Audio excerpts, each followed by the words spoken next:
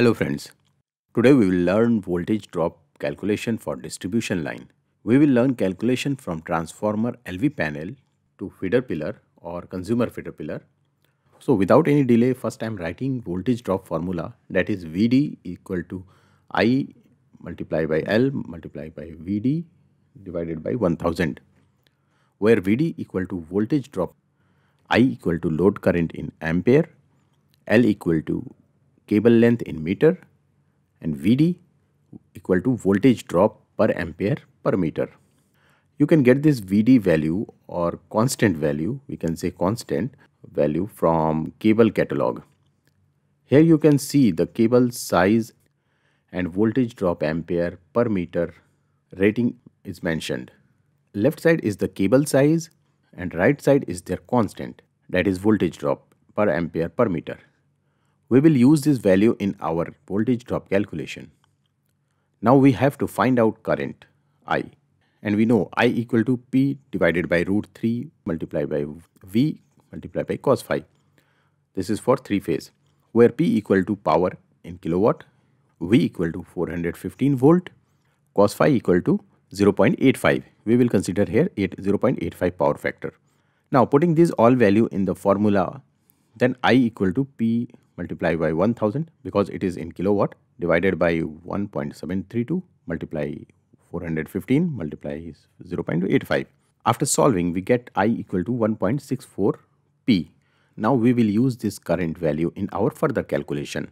Now I am going to make layout drawing for LV distribution from transformer LV panel to street light feeder pillar or consumer feeder pillar. This is the transformer 11 kV by 415 volt, and this is transformer side. LV panel having 4 feeder F1, F2, F3, F4, as you can see here. Now we are taking connection from feeder 4. I draw this main cable from F4 and I consider this cable size 4 core 300 mm square copper cable. From main cable we make T-joint for feeder pillar or consumer distribution feeder pillar.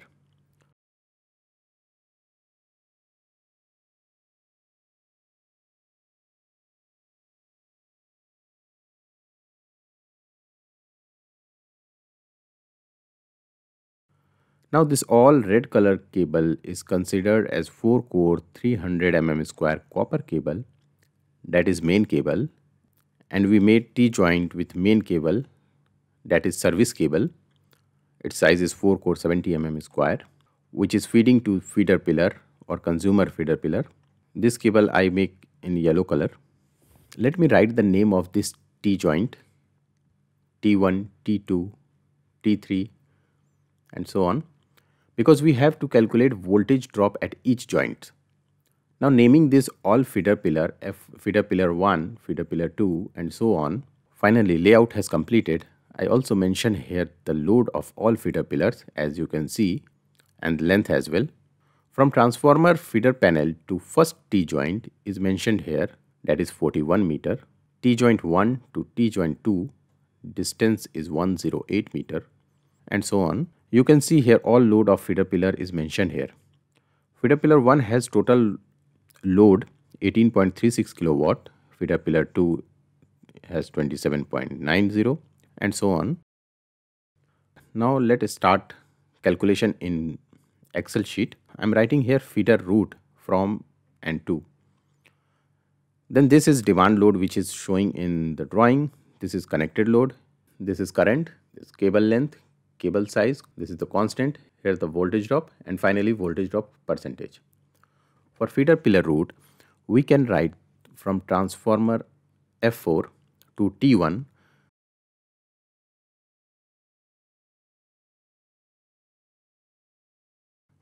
Then from T1 to T2. Parallelly, we will write all values which we know, which we get from drawing. So length of the cable from TX F4, transformer panel F4 to T1 is 41 and T1 to T2 is 108.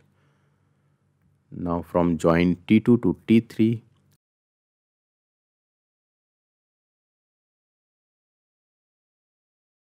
length 560. Then from T3 to T4, 110.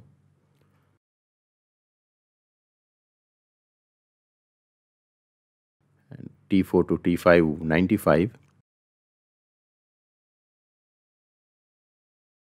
Again from T4 to T6, 190 meter. And then T3 to T7, 70 meter.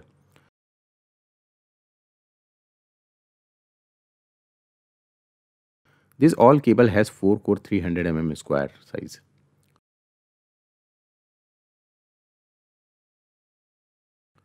And their constant we can get from here. For 300 square size cable, constant is 0.20, as you can see here, 0.20.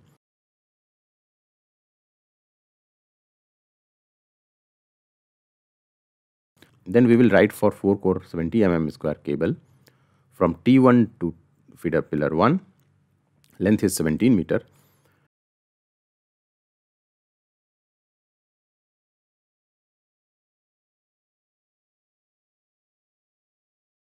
and cable size is 4 core 70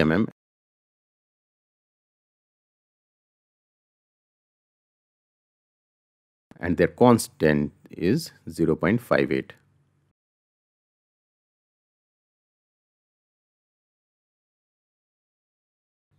Now from T2 to feeder pillar 2, length 10 meter,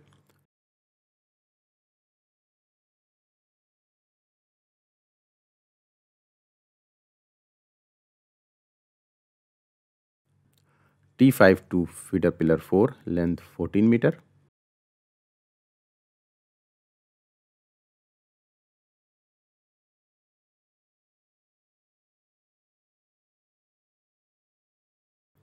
T6 to feeder pillar 5, 14 meter,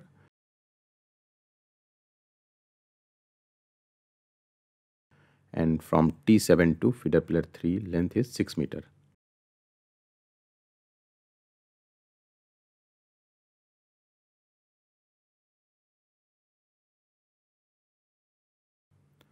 Now copy all and paste. Now we have to fill other details here.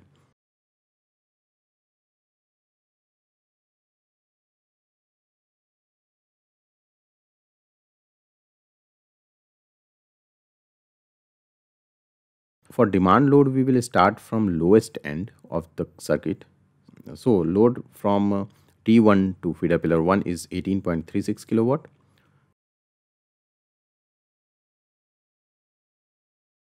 Feeder pillar 2 has 27.90. Feeder pillar 4 3.88. Feeder pillar 5 5.51 and feeder pillar 3 20.45. Now we will calculate load of each T joints. We have to find out how much load has distributed from each joint. So first look here, from F4 to joint T1, at T1 entire load has distributed to all feeder pillar. That is why we will calculate all outgoing load together. So sum of all feeder pillar load will be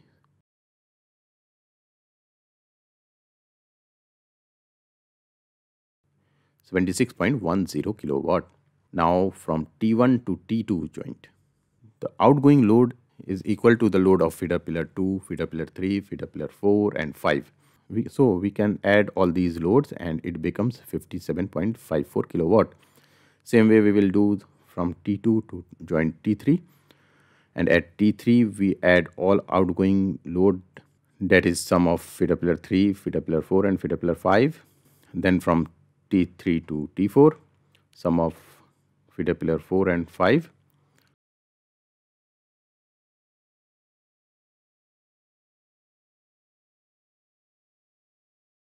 Then from T4 to T5, the outgoing load is equal to total load of feeder pillar 4. Then from T4 to T6 is equal to total load of feeder pillar 5, that is 5.51 kilowatt. And finally from T3 to T7, the outgoing load is equal to feeder pillar 3.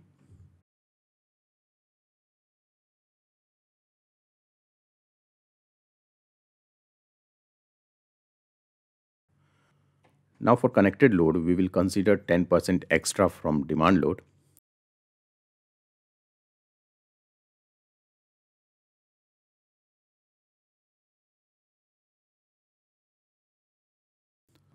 So after adding 10% extra, it becomes 83.71. Now drag up to down, we get all values of connected load. Now we will calculate current value. You remember we calculated I value earlier. Now we put this value in Excel sheet, I equal to 1.64p. 1.64 multiplied by power, and power we take from here, hence the current is 137.28 ampere. Now we get all values to achieve voltage drop at this point. So equal to current multiplied by length multiplied by cable constant divided by 1000. This is the formula. It becomes 1.13 volt. That means voltage drop from F4 to T1 is 1.13 volt. Now we have to find out current from T1 to T2. So I can write here equal to bracket 1.64 multiplied by power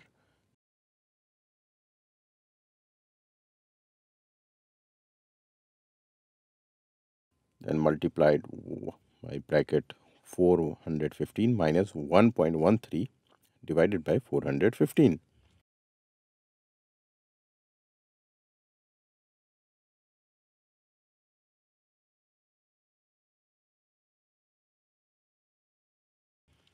Why I did this? Because we are feeding 415 volt from transformer feeder F4, and after voltage drop we receive voltage at T1 is 415 minus 1.13.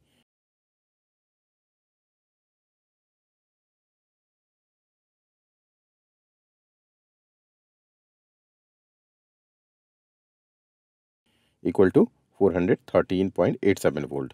So 413.87 volt we are receiving at this joint T1.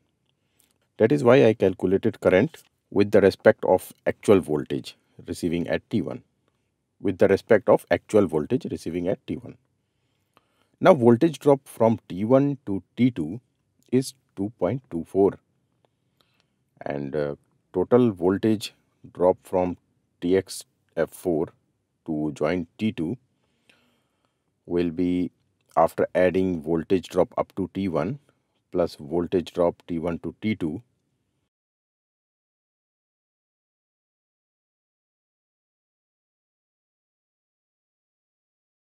and is equal to 3.37.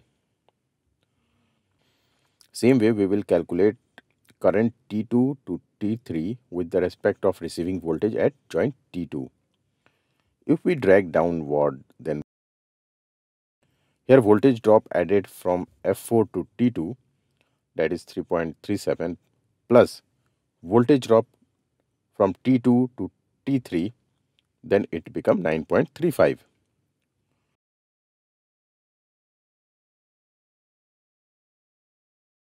Then current from T3 to T4, current will be 16.56, and total voltage drop up to T4 is 9.71 volt.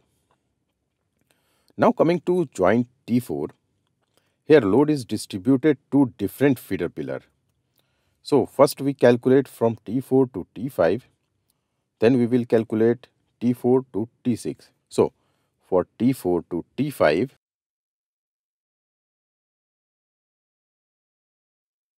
current will be 6.84 amp, because voltage drop up to T4 is 9.71. So this current is calculated with the respect of the receiving voltage at joint T4. Then the voltage drop up to T5 is 9.84. In how it come 9.84, I will tell you. Voltage drop up to T4, total voltage drop up to T4 plus voltage drop from T4 to T5, then it become 9.84 volt. Then from same joint T4 to T6, current will be calculated with the respect of receiving voltage at joint T4.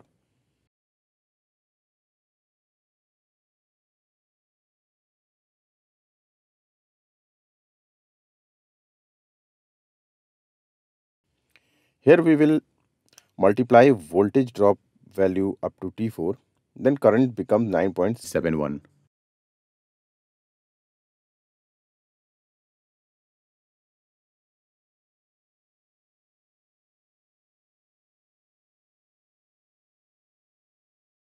And voltage drop up to T6 will be 10.08. That means voltage drop up to T4 plus voltage drop from T4 to T6, and it become 10.08 volt.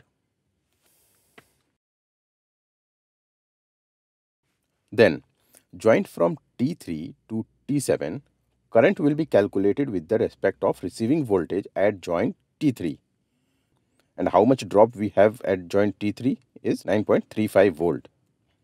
So we will put this value here, and then current will be 36.06 amp.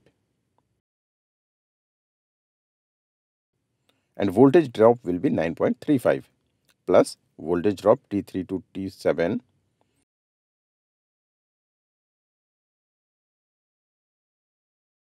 and it become 9.85.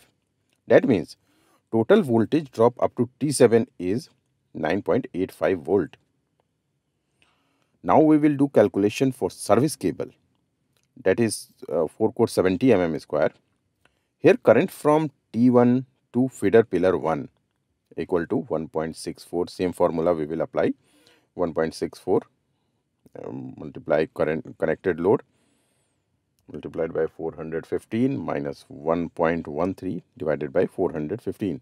Why I reduce 113 volt? Because we calculated current with respect of receiving voltage up to T1 joint, and the joint T1 we have voltage drop here 1.13 volt, and we receive voltage at T1 is 413.87 volt as I show you earlier. Then the current will be 33.03 amp. Then current from T2 to feeder pillar 2 will be 49.92 amp. Same formula we will apply for all. Joint T5 to feeder pillar 4 to be calculated with the respect of voltage drop up to T5, and we take voltage drop at T5 from here, that is 9.84. Then current will be 6.83 ampere. So for T6 to feeder pillar 5, we take value from here, that is 10.08. The current will be 9.70 amp, and last joint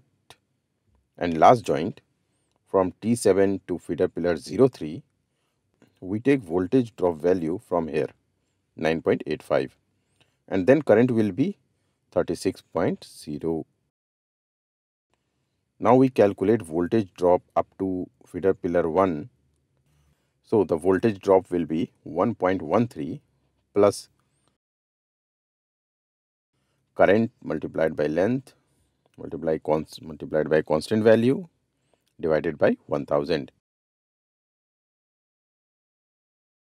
It becomes 1.45 volt. That's mean voltage drop from F4 to T1 plus voltage drop T1 to feeder pillar 1, then total drop will be 1.45 volt. Now voltage drop up to feeder pillar 2 will be voltage drop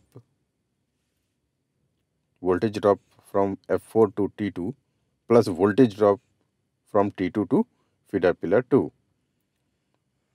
So I will take value of voltage drop from here, that is 3.37. This voltage drop is up to T2. This voltage drop is up to T2 joint T2 plus voltage drop T2 plus feeder pillar 2.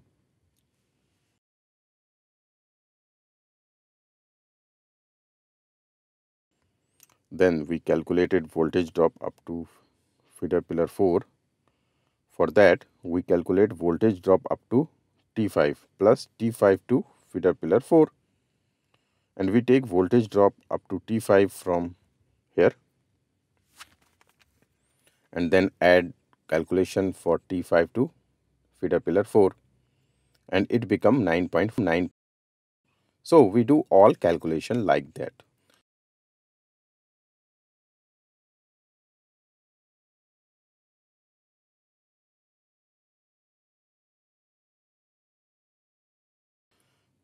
Once we calculate all value, then finally we find out voltage drop percentage. For voltage drop percentage, we will make formula equal to voltage drop multiplied by 100 divided by 415 volt, and drop percentage is 0.27. Now I drag up to downward. So these all are the voltage drop percentage. Here you can see maximum voltage drop percentage is 2.43. That is acceptable. As per standard voltage drop, it should be less than 2.5%. Here we have selected 4 core 300 mm square cable. That's mean this size of cable okay to install. Suppose if we selected 4 core 150 mm square cable, then what will happen? Let's see. Its constant value is 0.32.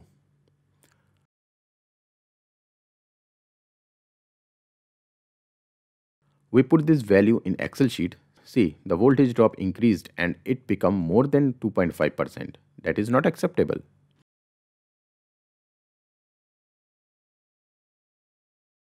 Now let's select next bigger size of cable, that is 4 core 240 mm square cable, and its constant value is 0.23.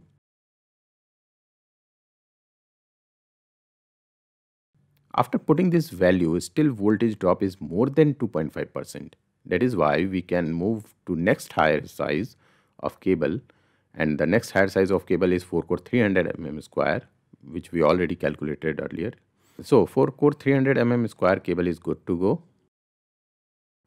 And for service cable 4 core 70 mm square, this cable also perfect.